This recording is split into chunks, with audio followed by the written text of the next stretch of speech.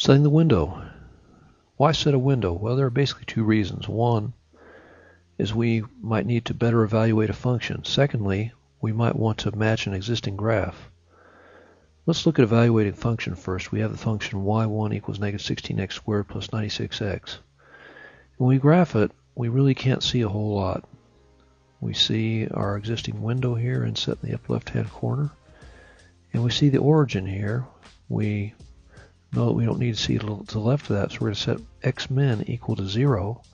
And so after we do that in graph, this is what it looks like now.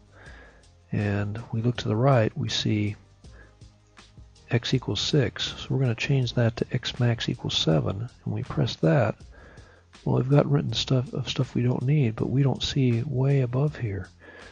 To better evaluate that, we can go to the table view. We press second graph, and we see that we have a maximum y value of, looks like 144. So if we set our y max value to at least that, here we set it to, I set it to 150, well then we'll be able to see it. Now if we press trace, we can trace along moving left or right with left-right arrows.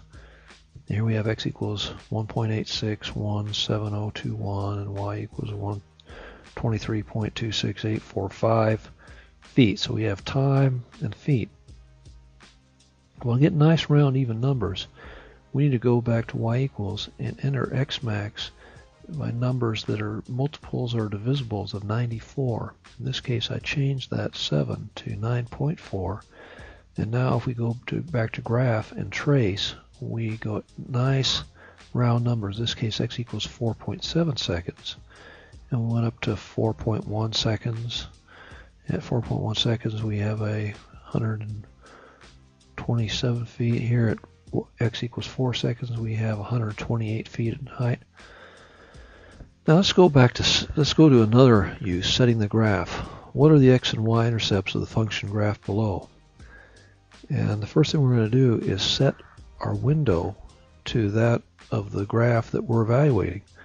So we look at the minimum value of x here on the graph, which is -5, and change in our window view correspondingly to -5. And we go over to the right side here, we have x max equals 5. We change that in our window view.